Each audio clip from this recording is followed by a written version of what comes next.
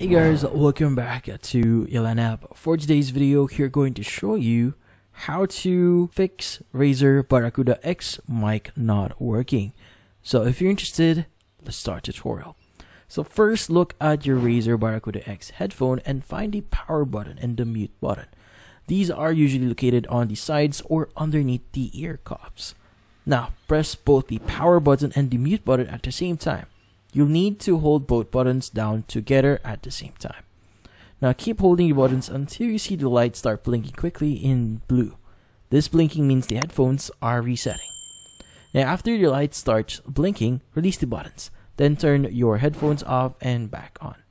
Now try to connect your headphones to your device again, and they should now pair more easily if the reset was successful. Now in this case, by resetting your Barracuda X here, it actually also fixes the issue if just in case it's not working properly. Now in this case, that's about it. So hopefully this video was able to help you. Like and subscribe to Elan app. Thank you for watching.